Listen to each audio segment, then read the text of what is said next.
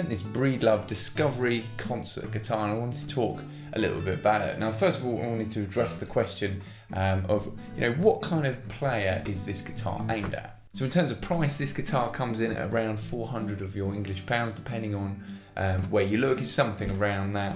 Now, for me, that doesn't place this guitar in the bracket of a sort of beginner's guitar necessarily at that price point. I think the majority of beginners would usually start with a guitar that's a little bit cheaper than that. So one of the important things to note about this guitar is it has what's referred to as a solid top. Now, the top of a guitar is this bit here, right?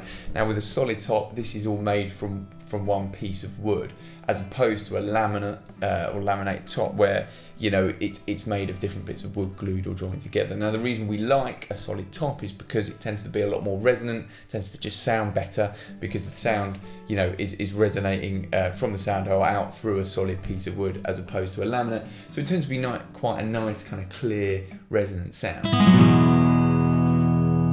So with this guitar, we have something coming in around £400 with a solid top. Let's see what the rest of the spec is like. So first of all, the body size, the lower bout here is slightly bigger, right? And that's just because Breedlove's Concert series of guitar have that bigger bout at the bottom, presumably just to give you a bit more resonance and kind of clarity of sound. The top, as I talked about, is a Sitka spruce, okay, so Sitka spruce top. The back and sides are a type of mahogany, which I think is a laminate, and the neck is also a type of mahogany as well. The fretboard is called a Vankel. I think it's a Vankel, I've probably got the pronunciation wrong, but it's very similar to a rosewood. So pretty standard, nice straightforward specs. There's no frills really, which I quite like. One more thing is you've got the strings are strung through the bridge,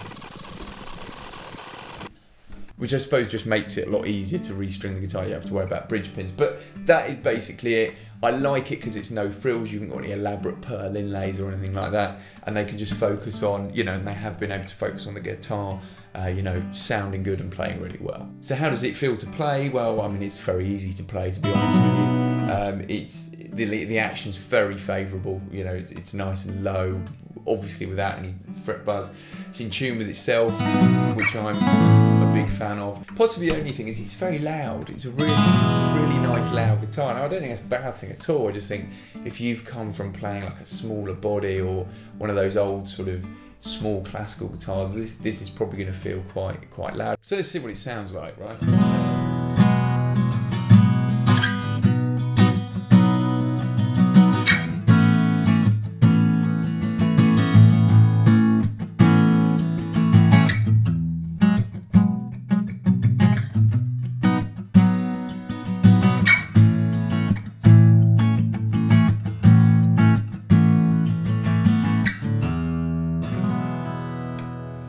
So it's a really loud guitar, it's really clear, it's really resonant, you can really get it to sort of open up. Then with fingers, it's really easy to play, you don't have to exert yourself. Straight out the box, the playability is really good.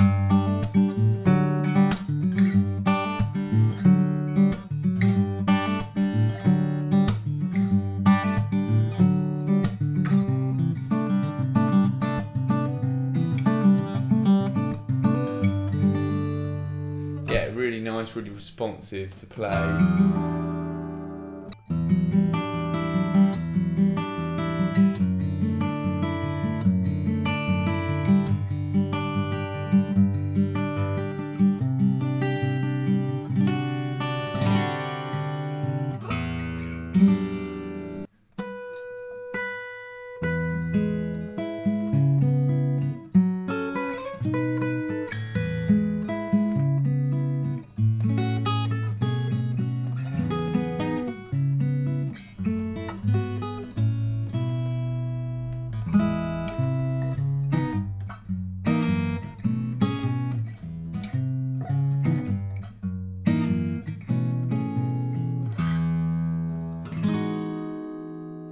Yeah, so just a really nice, resonant guitar, whatever you're doing. Plays well and it's set up great. So this is, in my opinion, a quality guitar that offers a lot at this price point. I think it's perfect for people who have maybe want to move on from their first guitar and looking, you know, to get something sort of a bit more substantial, is going to last a bit longer, I think this really fits that sort of bill. So yeah, if you've got any questions about this guitar or the video, let me know. Otherwise, I'll see you soon.